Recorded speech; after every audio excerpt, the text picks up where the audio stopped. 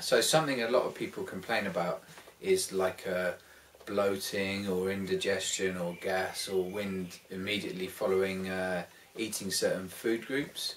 And what this can often be related to is like a small intestinal like overgrowth of the nasty bacteria, or it's sometimes phrased SIBO, small intestinal bacterial overgrowth. Now, this can, symptoms would include, as soon as you eat something, it's almost like someone's got a bicycle pump in there, and you get this like excessive sort of swelling in the gut, which is not proportional to the volume of food you've eaten. Obviously, if you absolutely stuff your face with 2-3 plates of food, you're going to get the swelling from the volume that you've ingested. But this is like above and beyond. It might even be a relatively small meal which causes this sort of kind of inflation of the bowel there.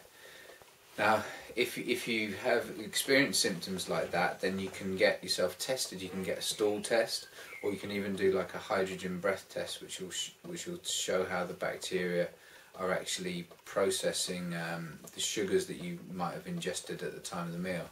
But there's a whole group of foods which can make that condition much worse. They're known collectively as FODMAPs. We'll put a little list up and a link that you can download a list of FODMAP foods.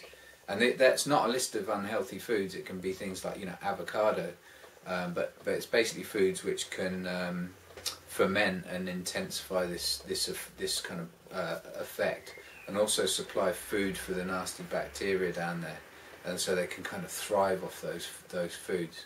So following a low FODMAP food diet is one way to limit the amount of foods that the nasty bacteria are getting. And then there's also a number of other therapies, both conventional and less conventional, that you, or alternative, that you can follow in terms of spices, herbs, antibiotics through your medical practitioner and so on, which it can help to varying degrees or not in alleviating your symptoms.